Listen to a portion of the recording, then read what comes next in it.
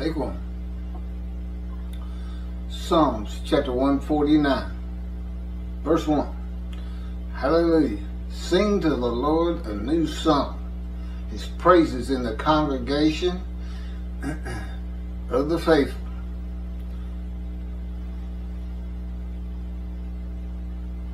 Take two.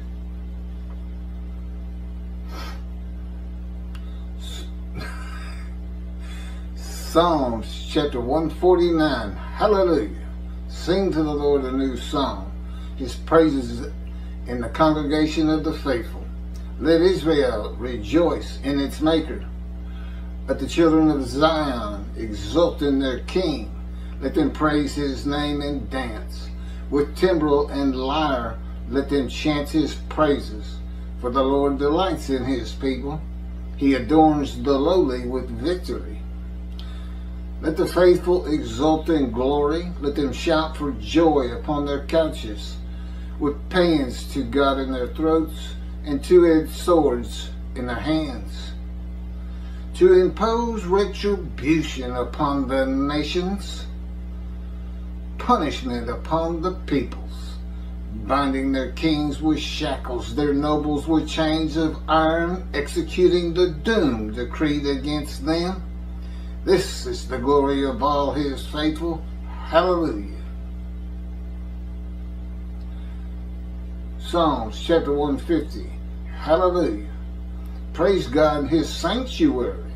Praise him in the sky, his stronghold. Praise him for his mighty acts. Praise him for his exceeding greatness. Praise him with blast of the horn. Praise him with harp and lyre. Praise him with timbrel and dance.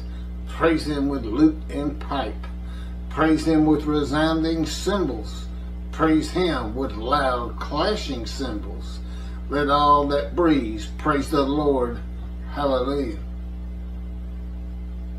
These are the last two Psalms of the Hebrew Bible.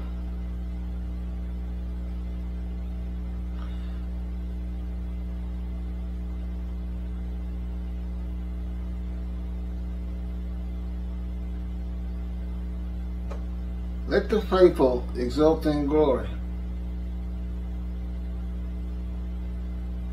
with paeans to God in their throats and two-edged swords in their hands, to impose retribution upon the nations. Now, is this perfecting the world? Is this bringing nations to be friends with nations? Is this the Messianic era? What is God talking about with his last two Psalms that he had written? What is he talking about? Why isn't this the Messianic era in the last two Psalms? Why is it retribution? Why is the book of Isaiah filled with retribution against the nations of at least of the Middle East?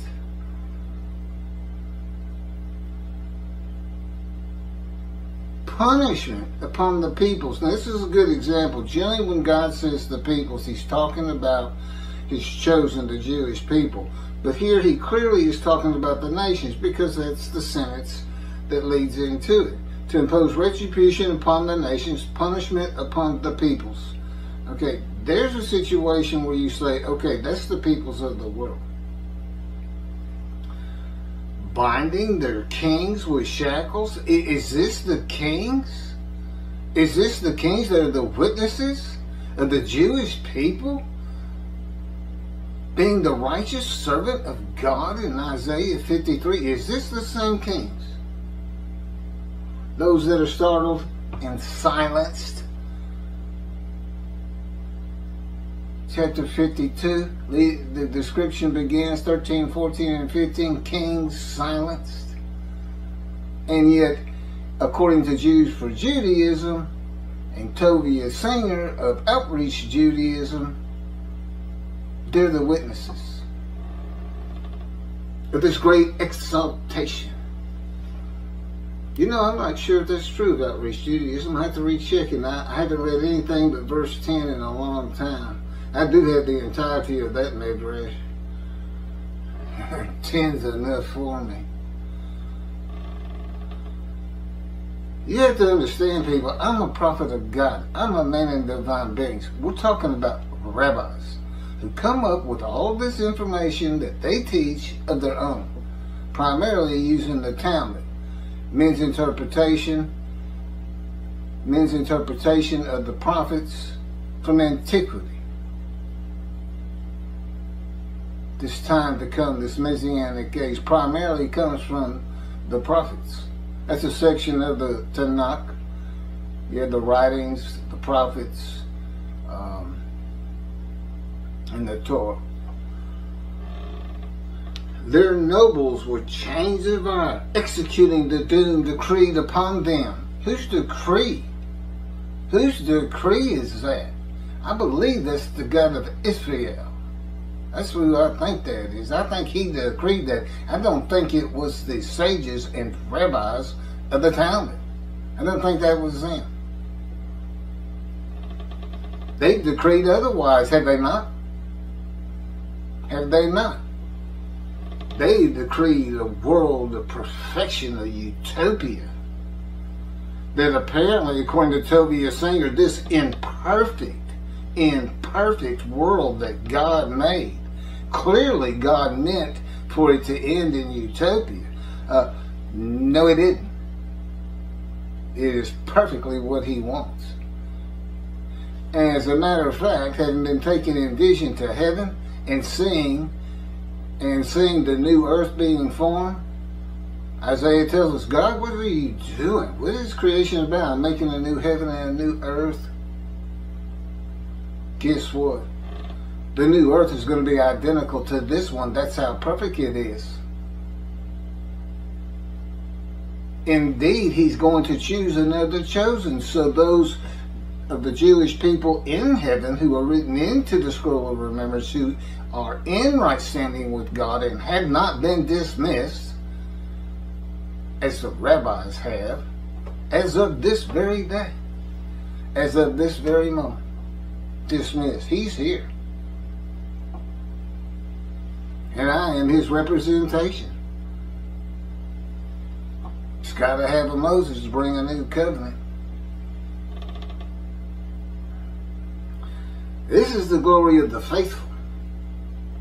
Those who understand God and his ways. Do not test him as you did at Massa. When you had seen his miracles, he tells the Israelites. But they have forgotten his ways. I believe they've been forgotten again. I don't think these rabbis out there teaching Isaiah 53 is the Jewish people, his righteous servant. The only time he ever uses that phrase, he still calls them the servant after that. How come they aren't the righteous? And what did they do? What did they do? Oh, that's right. They atoned for the nations. They atoned for the Gentiles as perfection of a world is brought closer and closer in evolution. An evolution that hasn't moved a dime since Abram, the Hebrew.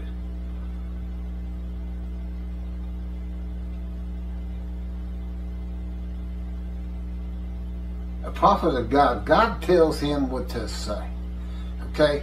Words that come from me, these videos, these books that I have written for him as the prophet like Moses, that's his words.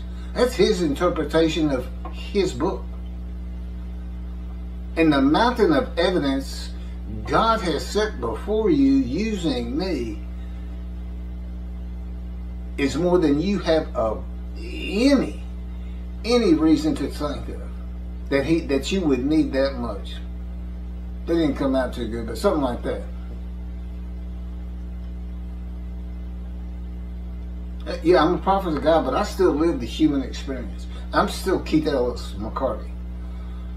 In other words, he'll have me make mistakes. And it's nothing that's going to hurt his purpose, of course. But for me to maintain and continue to feel like Keith, with him running the show, so to speak, with three persons in one man, he tells me, he's taught me, it's important that I still do the same things. I'm very forgiveful. Not overly intelligent. I mean, I was smart enough to become a lawyer, but I have no intellect.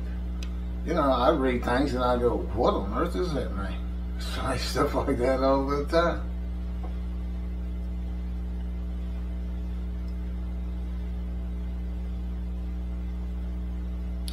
The oral tradition and the oral law are necessary for an understanding of the teachings of God's servant Moses, whom God charged at Horeb with laws and rules for all Israel.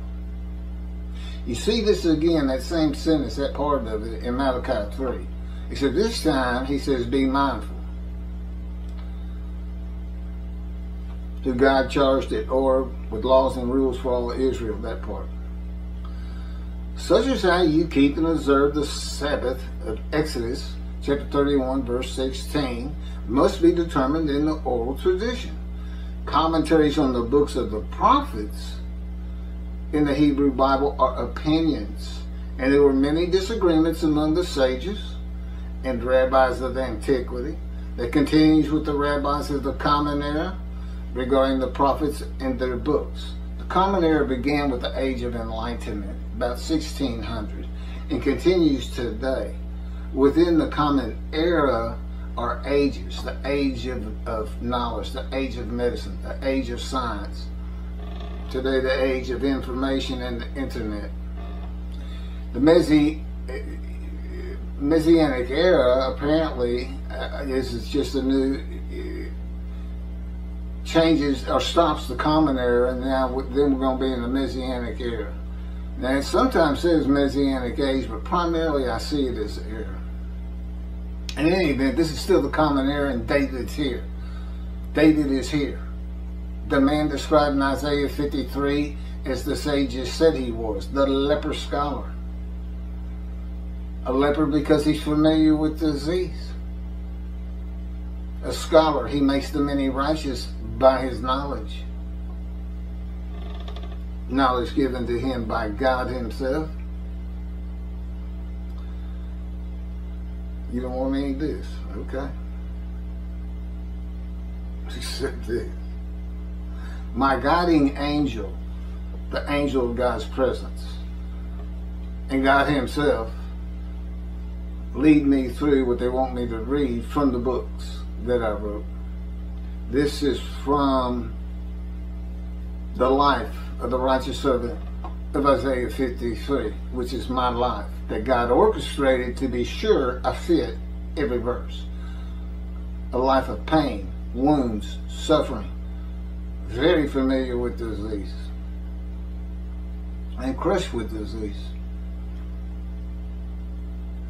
The sages and rabbis of antiquity and the rabbis through the Middle Ages to this modern age of Judaism believe God is going to change his creation that is perfect to be an imperfect creation, one that fits them. A world that becomes much more suitable to them in the Messianic era, and then becoming heaven on earth in the world to come. Believing that the souls of the dead go to a realm of souls and eventually unite with their former resurrected bodies. Now I understand in religion you set beliefs and you're not too concerned with the realities of the world, but that's not ever going to happen. There's not going to be resurrected bodies. We have too much knowledge to believe any of that can possibly be true. And to teach these things, what you're forgetting is the young people. They're very real. They grew up on the internet. They know about fake news. They know about people saying things that just can't be. And you wonder why your attendance goes down every year. Why it's harder and harder to draw them. Well, see, that's my job. That's one of my tasks. As Elijah, who is the prophet like Moses, whose purpose is described in Isaiah 53. If there's anybody from the Hebrew Bible that is being mentioned, it's Elijah, and he returns in the day of the Lord. Why? Why has he been in heaven? Because he can talk to the angel of his presence. Who else can? The man the angel alights upon in chapter 11 of Isaiah. Because the angel of his presence is the Holy Spirit, and he is a person. The scripture's clear on that. Resurrected bodies.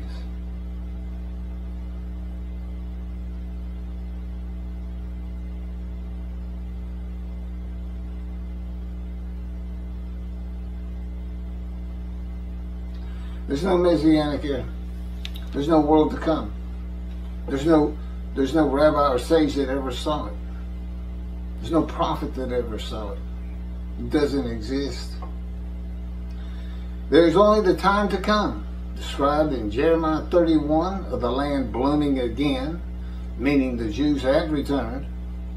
Jerusalem rebuilt from the destruction by the Romans.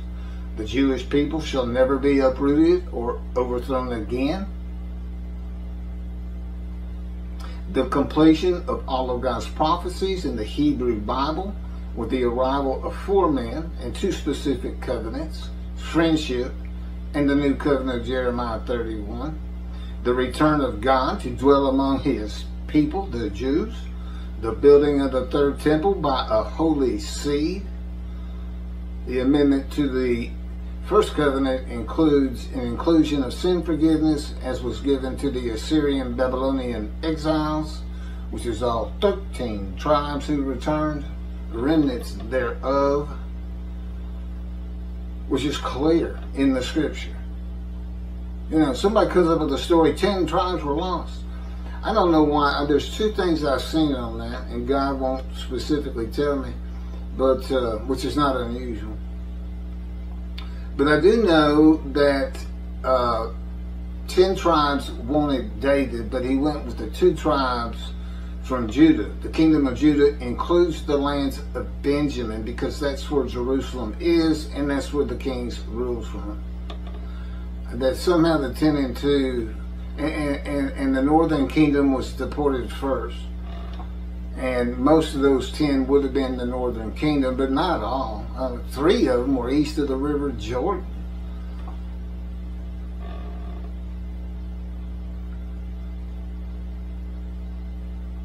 Anyway, they became a holy seed and built the 2nd temple. God comes back. He knows there's no temple because his covenant of friendship says, I'll put my sanctuary amongst you.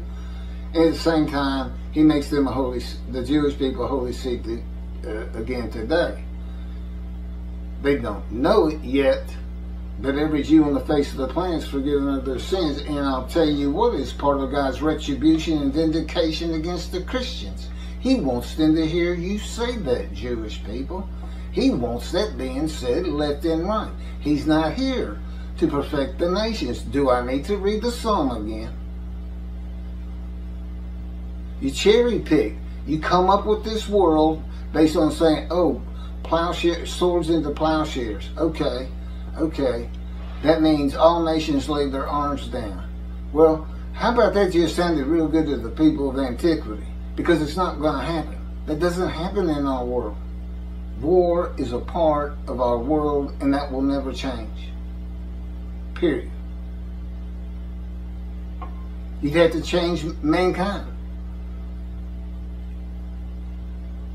And everybody in the world speak Hebrew, which is based on a bad interpretation by Rambam, or a selective one because he wanted to say it and back it up with something that was close. Sounds a lot like Christians to me. That's what the Messianic era is. It's just cherry picking and what Rambam said.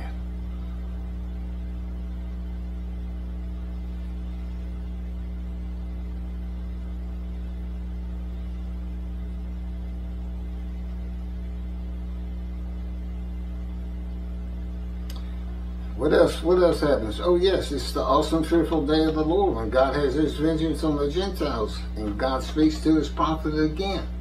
So no longer are there taunts to the nations. The Jews are never defeated again.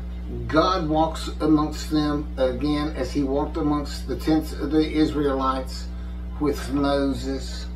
Spirit entered into Moses, and God was in his spirit. Where Moses walked, God walked. Where I walk, God walks. Period. He's just doing everything over. He's just showing you, these are my ways. I'm not coming down here and change the minds of every racist on this planet to love the Jew and speak Hebrew. I'm not going to change the minds of every Christian on this planet. I'm going to have my vindication on them. I'm not going to make them love the Jews. Why don't I just make the Jews sinless and incapable of committing sin? Why don't I just completely change humanity that's so imperfect, according to Tobias Singer, and he doesn't have the ability to understand, apparently, that utopia doesn't work with human beings. They'd all have to be changed too. It doesn't work. He's gone through this with me. Here's an easy way to look at it: love and hate. You can't love if you can't hate. They're based, they spring from the same source. Anger and happiness. You know, there's an offset to everything. And to have the human beings that we are, that he wants our personalities formed in this harsh world. That's what he wants of the Jewish people in particular. Heaven is for the Jews. It's a Jewish heaven. And it does include knowledge of Talmud. If you're a Talmud scholar, you're going to be a Talmud scholar in heaven. That's fine. Just be careful what you teach out there. You can't imagine. Of course, thanks to Outreach Judaism and Jews for Judaism, I've been shunned and despised. They won't contact me. I find it hard to believe that they haven't heard that there's a man out there saying he's Moshiach and not taking the time to look at all the materials, but completely ignoring it. I don't know that to be fact, but I know it's going to get there. Eventually, somebody's going to do a call-in. Of course, they won't put it on the air. It's not a live call-in, as best I know. Doesn't appear to be. But again, I don't know that. You see, God doesn't tell me those kind of things. If I can't know it of my own, if it's not something in my human experience that I would learn of my own, then they don't tell me. I don't know what I'll have for dinner tonight. I have no self-will. I can't know anything, of course, if they don't let me know it. But I've been confined to my home. Just like Ezekiel, go to your house. You're not going back out amongst the people. You're leaving society. The land today blooms again. Jerusalem has been rebuilt. See, a time is coming. See, a time is coming. These two things happen. These two things happen. God says, I'll make a new covenant with you. A covenant, huh? Where else do we have a covenant? That's right, Malachi 3. The angel of the covenant. But now if you're a Talmud, if you follow the Talmud so strictly, the problem is this. Here's how Rashi interprets it. The angel of the covenant, commentary. The angel that avenges the revenge of the covenant. He doesn't tell you what the covenant is. He doesn't tell you why there's a revenge of an avenge of the revenge. What's the revenge? What revenge? I have no idea what he's talking about. None. God won't tell me. He says, I don't know either. Which means to me, it's so far out there, it's an absurdity. And this is what Judaism is based on today. Judaism of antiquity. God expects more of you, and he expects more of the shepherds.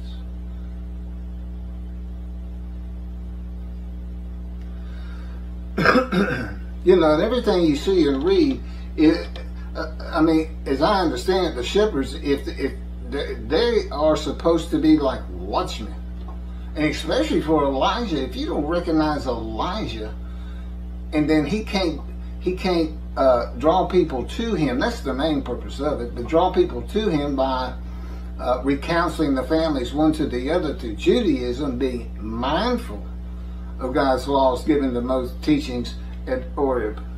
of the laws and rules for all Israel. That's the other part of the amendment. Other than that, he keeps saying it. I'll be your God and you'll be my people. That's the first covenant. Do everything Moses said. And then I have to be mindful. That's for everybody, individual or individual sect group, conservatives, orthodox, for them to decide if that make a new oral tradition on it. What does it mean for us? What is mindful for us? I have my own ideas. He doesn't tell me. I mean, that's what I'm supposed to say. Okay, well, so that means the new covenant between God and the Jewish peoples here. How are the Jewish people to confirm this? Where is the information on the new covenant in the scripture? Answers in Malachi 3:1. Behold, I'm sending my messenger to clear the way before me. And the Lord whom you seek shall come to his temple suddenly. As for the angel of the covenant that you desire, he is already coming. And that has to do with the test of devotion. It has to do with the covenant between God and myself. Offer yourself for guilt and emotion. Doesn't say he's going to lay it on me. He says, I'm going to lay my fire of refinement on you. I'm going to change you. He says, I've already wounded you throughout your life. I'm going to change you with maltreatment, punishment, chastisement, crushing, and bruising in my power until you where I want you to be. And if you agree to this, I might give you long life. It's not crucifixion on a cross. That's what it is. I said yes. I had been exposed to death. I was told I would be dead 20 years ago in a month or so. And I've never seen a doctor again. Became a triathlete, running half Ironman triathlons. God said, just, once you got the diagnosis, I removed it. Because I told him I never even had any real signs of it. I was so sick at the time from colon cancer and chemo, I couldn't even tell. I mean, I couldn't walk 10 feet without huffing and puffing. But I was just out of shape. He said, no, I took it away just as soon as you got the diagnosis. And, of course, my dad's 93, but he's sitting there right with me. They're showing me my lungs. They're showing me the white spots. My father's looking at it. And I said, well, what does all that mean? He says, it's untreatable. I said, what does that mean? He says, you're going to die. A face on my father I'll never forget.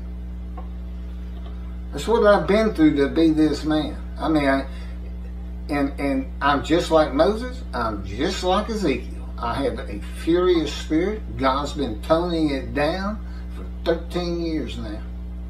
And he can just utterly stop it in his power. It's like a pillow comes over my anger and it just disappears. Embarrassment, same thing. For 13 years, he's drawn emotion from me every day. Over and over and over. Slowly coating me. Thin little bitty coats at a time. You can imagine from my perspective, I'm like, why don't you just...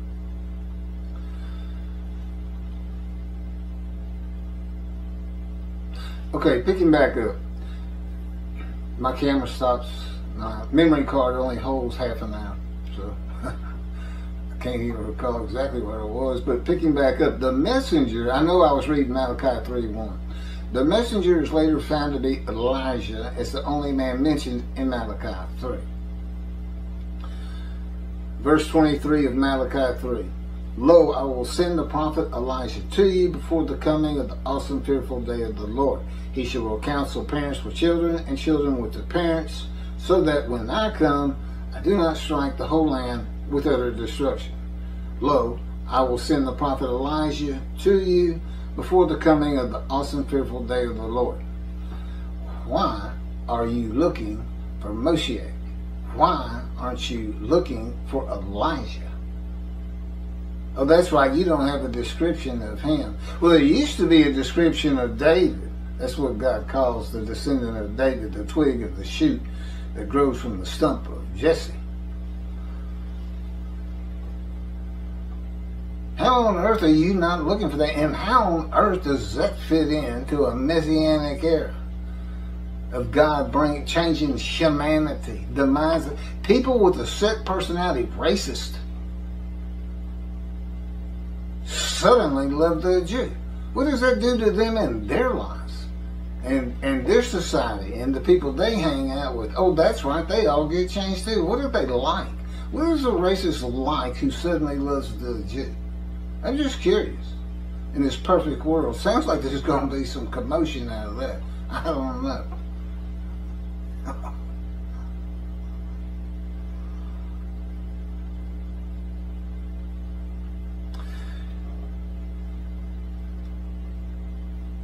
The time to come of Jeremiah 31, that is here. It began in 1948. Didn't really start blooming for a while. The cities weren't restored for a while. Jerusalem may have already been larger than it was in antiquity. I don't know, but there's no question it has been rebuilt larger than antiquity today. And that's the description in Jeremiah 31. It has biblical markers based on things outside of the gates that you just can't find today. But clearly it's bigger than that now. Well, why is it so difficult to see when this time is? You know, I hear all kinds of things from rabbis. God has me watch. You know, basically is we all, Jews for Judaism, Michael Skoback, we all have to stop sinning to the extent we can because God understands we are human. It's not going to be perfect. But basically we all need to stop sinning. No, you just had to return. This has been in the works for, 63 years with me. I'm born in 1957. The land was beginning to bloom again. The cities were being restored. Jerusalem was being added to, rebuilt, a metropolitan, beautiful city. It's all in the works. All you had to do was return. Because that's what Jeremiah, see a time is coming. And then you end up at Malachi, it's the day of the Lord. Do I need to read the Psalm again? Read 149.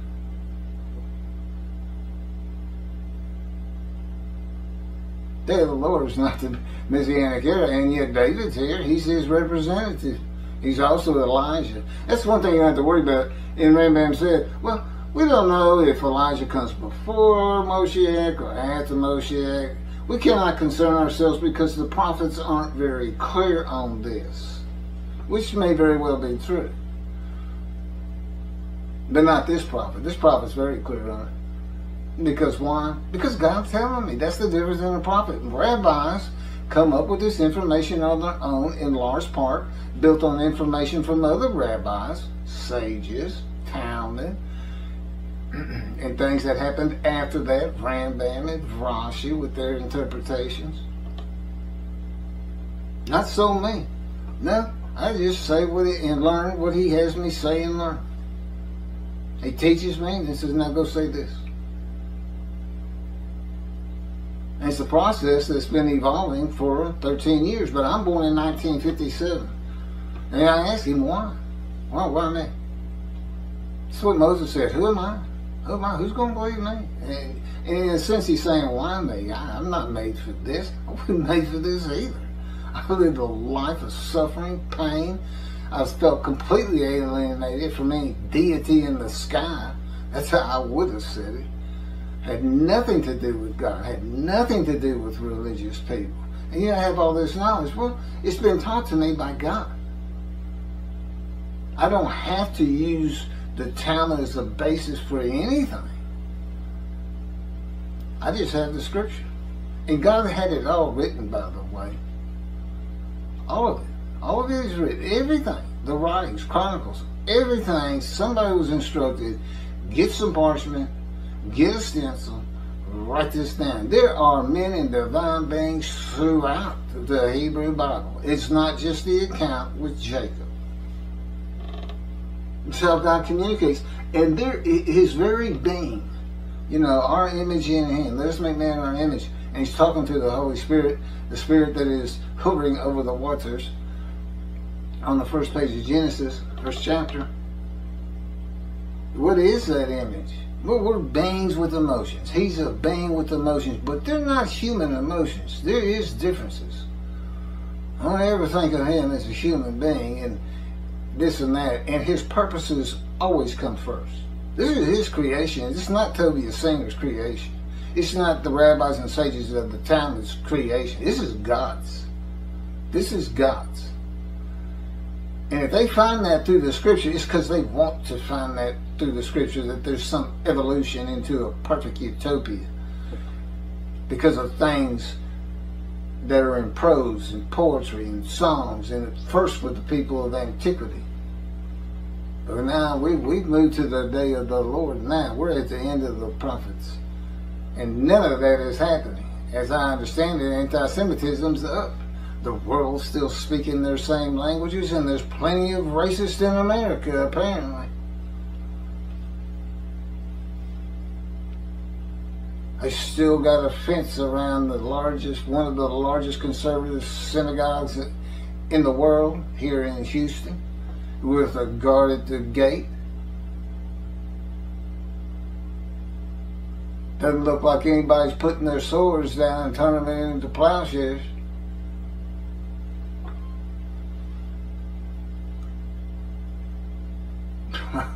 I know. They're supposed to. They're supposed to be looking for you, and they're supposed to get everything, the benefit of the doubt, and look at the proofs before them, and they are not doing it. Which is why in Isaiah 63, God says, I was astounded. Of the peoples, none were there. Well, that's where we're at right now, and He is astounded.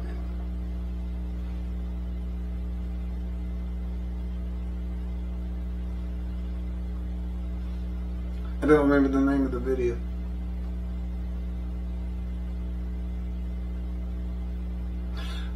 Just did a video before this one's going to be posted. It's the last video I posted. It's called Introduction to Isaiah 53 and the Day of the Lord. It comes from that book. It's a streamlined version of Isaiah 53. It's just a discussion of the verses without trying to fit anybody into it, without any commentary why. There's a little bit with Jesus, but by and large, there's nothing that tries to fit Jesus, Israel, or the leper scholar into it. It's just understand what the verses, understand the story. You start out with 6 verses of unrighteous people who are sick from it. They have guilt for not following God's laws, and the story is this man who is, who suffers and is familiar with disease, exposed to death, becomes and rises to the crown, the treetop crown of God's righteous servant. Well, why? To go and help these people. And God puts him through a fire of refinement. Okay, they say, by his wounds we are healed. Well, he's wounded. That's me. Okay, but it's just to teach me to be this prophet, which in and of itself will draw people and Jewish people back to synagogue, to write Torah on their hearts, to say, I'm going to get busy. I've heard all about heaven now. I've heard it's a Jewish heaven, and the more I know of these things, Talmud included, the greater my experience will be.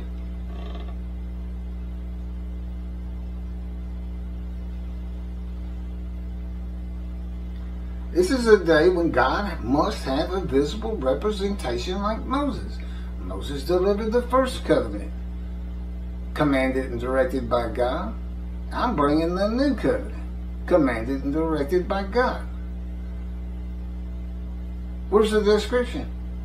If you can't see it in me who fits every verse, because of your preconceived notion that it's the people Israel, because that's the teaching of Judaism this day, not that every rabbi believes that, but that doesn't mean every rabbi is not dismissed with the eye of God. Do not forget his ways. Do not forget how many people in the Exodus, the original 600,000 plus, and all their families. Don't forget how many of them entered. They got that. It comes right along tested at Massa. Now this video I just referenced is, God put a very concise statement together in the comments with the video, the written comments. It put basically everything I'm saying again. It's just we're adding to it with this. It's very streamlined. It'll be helpful for Jewish people who want to tell their friends. This is what really happens. Hey, did you know the rabbis get dismissed and God has a reckoning with them and he's not happy with them? Really? Why? Because of Messianic era. Here's what's really going to happen, and it's happening right now, and I'm so excited, is what you should hear and probably will.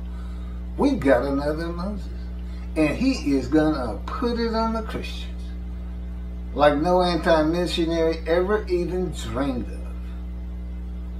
How can I do that, Keith Ellis McCordy? Because he tells me what to do and say, where to be, what people to meet. I mean, it's all in his hands. I've been through hell and back again 1,000 times in 13 years. He can put a pain on you and anywhere in your body that you don't think you can last 5 minutes with, bringing you to literally tears. And I'm not somebody to cry easily, although I never actually cry. It feels like I want to. You don't think you can make it 5 minutes. 2 weeks later, you're still thinking, I can't do this another 5 minutes. First thing he told me, your pain doesn't bother me. I'm changing you. I have a purpose. You may not think it's fair. You may not think it's right. But you made a covenant with me. Well, didn't you make a covenant with him, Jews? And rabbis, aren't you supposed to be heeding him? I don't see anybody looking to check out my story. I haven't received one comment of any value from anybody. No questions, no nothing. But you test him. You're testing him greatly. You think he doesn't see you. You hear your name being talked of by somebody who claims to be the man of Isaiah 53, and you don't check it out. I've been to the conservative synagogue here. There's Orthodox right by it. It's a whole community of the Jewish people, religious Jew. And matter of fact, I think it's one of the largest in the country.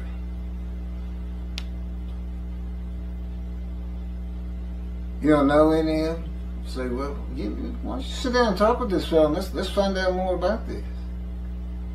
Believe it or not, I'm a reasonable man, but I am what God will have me be. But I know that everywhere we go, we're very friendly and kind, compassionate, humble, and meek to everybody. And it may not sound like it when we're talking about vindication and retribution against the Gentiles for how they treated the Jew and taking your book and telling you can't read it. When it's they that can't read and comprehend at the same time. There's no question of that. You can't read Jesus into Isaiah 53. That'd be like saying I have the attributes of Jesus. Well, that ain't it. I am the Antichrist. I'm anti everything he is. He's super intelligent, teaches synagogue at 12, apparently had a perfect body. I'm disfigured. I have had disease. Where is any of that about Jesus? Where was he accounted plagued, smitten and afflicted by God? Oh, I've heard all their answers. I've seen their Bibles that start basically putting new words in. This word means this. His seed means those that follow him to heaven or something like that. Instead of children, the common way it's used.